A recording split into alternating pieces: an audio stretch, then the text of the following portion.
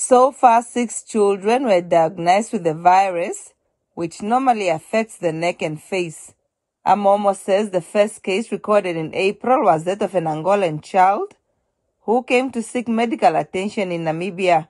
All 5 remaining cases are in a stable condition and in isolation in their homes. The Ministry of Health and Social Services, Amomo says, will embark on mass community awareness campaigns as well as vaccination drives targeting babies from 6 months to 15 years old in mid-June. Amomo says more than 100,000 children are expected to be vaccinated over 3 days.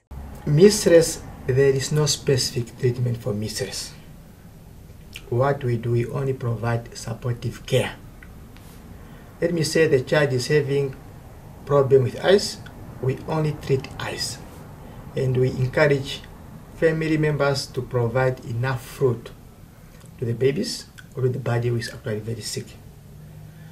In hospitals, sometimes we also provide vitamin A just for them, just to promote early healings and growth.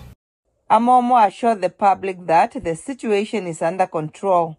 The public should not panic.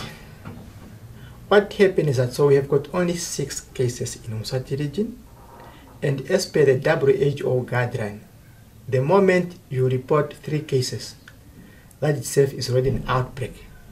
But as far as this outbreak is concerned, the situation is under control and we are managing the situation.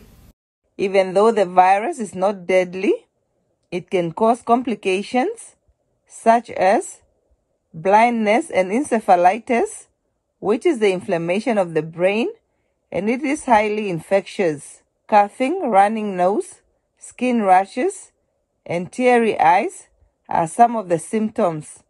Ndapanda Shuya, NBC News. Outapi.